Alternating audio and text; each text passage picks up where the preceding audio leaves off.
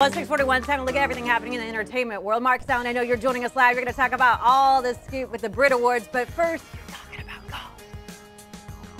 That's how you do it, right? That's right. Very nice golf voice there.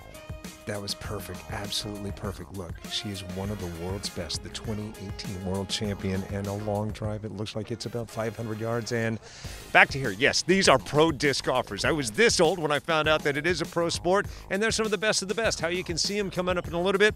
Speaking of the best, Dua Lipa is now one. Take a look. Dua Lipa probably levitating after the Brit Awards Tuesday night. She took home Best Album for Future Nostalgia. Before the show, she said it was an honor just to be nominated. It means a lot to me, and the album means so much to me, and I feel like it's helped me grow so much as an artist and as a performer, and to be recognized for that means the world. The Brit Awards, the British equivalent of the Grammys, also honored Billie Eilish with the International Female Solo Artist Award and The Weeknd with International Male Solo Artist. Billboard blowing up Drake's cell phone, naming the Canadian rapper its Artist of the Decade.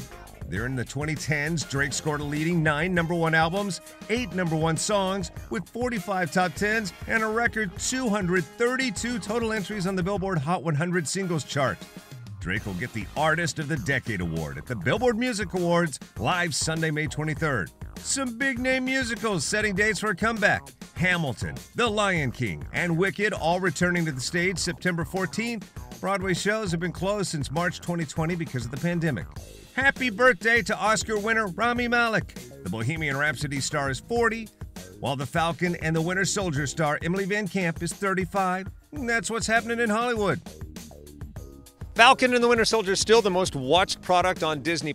And by the way, back to Rami Malek, one of the nicest people on the planet. Well, I'd second. The nicest person on the planet is Zoe. And I'm not just saying that because you're in front of me. Zoe, I wanted you to give a shout out to the organization. A lot of youth sports now leaning into this, and you have one that helps the cause. Absolutely. Universal Play Disc Golf is a nonprofit that I started in order to put disc golf education into schools and teach children about disc golf. Cool. If that just struck a nerve, you want to find out more about it, I'm going to put that on my Facebook page. It's Mark S. Allen Show. In the meantime, check them out this weekend. Jeff is the CEO. Once again, where, how, and when do we see them play this disc golf? Yeah, we're here at Swenson Park in Stockton, California. Come on by and buy a ticket and discgolfprotour.com. That's all you need to know. Back to you. That's all you need to know. Give it back and some exercise. Thank you so much, Marcus Allen. You gotta love that.